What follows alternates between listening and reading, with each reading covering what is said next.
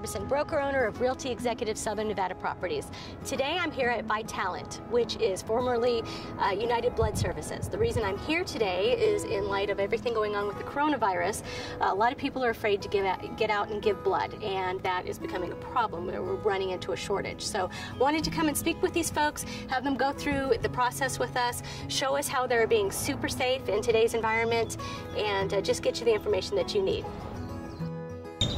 Oh, and there's Janine now. Hey, Janine. Hi. Good to see you. Thanks for having me here today. Hey, you're welcome. So tell us what's going on at Vitalent today.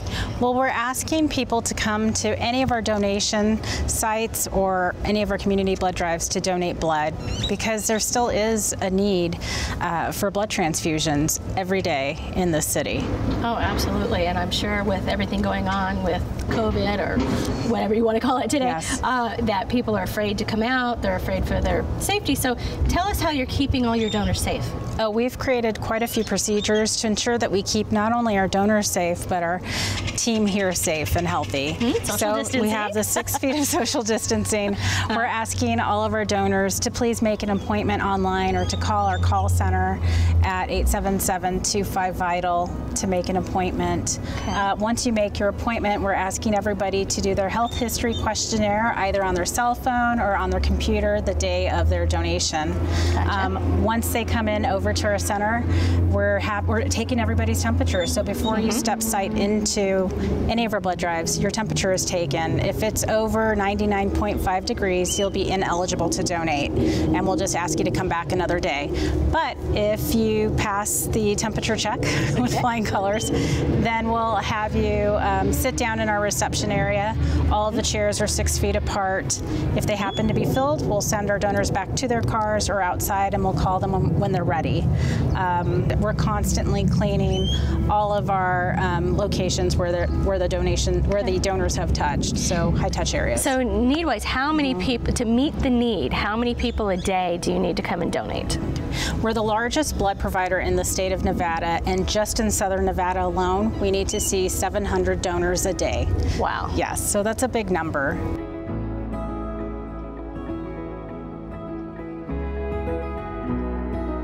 So Joyce, thank you for coming down today. Are you a regular donor?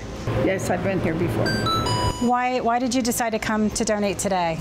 It's just needed. There's always a need for blood, plasma, platelets. What I can do, if I can help someone, that's what it's all about. Thank you so much for taking your time today, because the fact that what you're doing today is amazing, and knowing that you've saved up to 3 patients' lives. Wow, I didn't realize it was that many. Yes, yes, up to 3 patients' lives today. So thank you for what you're doing. You're welcome.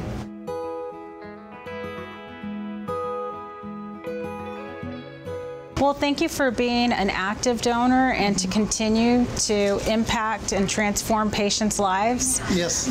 Because not only do you impact the donor, but you also have an impact on on their loved ones. Yes, they get to have more time with them. Right. So it's such an amazing gift to give. It is, yeah.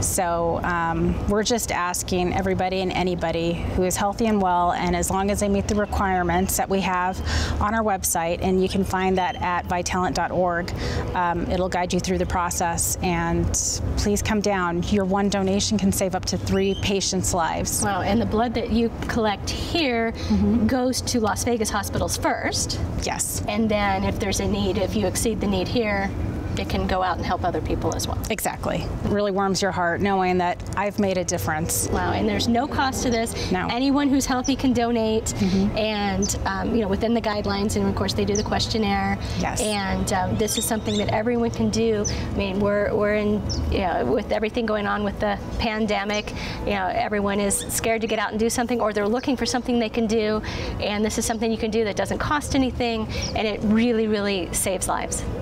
So thank you, Janine. Oh, thank you. Okay. So as you can see, it's super important that everyone gets out and gives blood, especially now, more than ever. It's safe, it's easy, it's fast, it doesn't cost anything, and it's a way that you can really, really help your community and save a life today. So find the hero in you.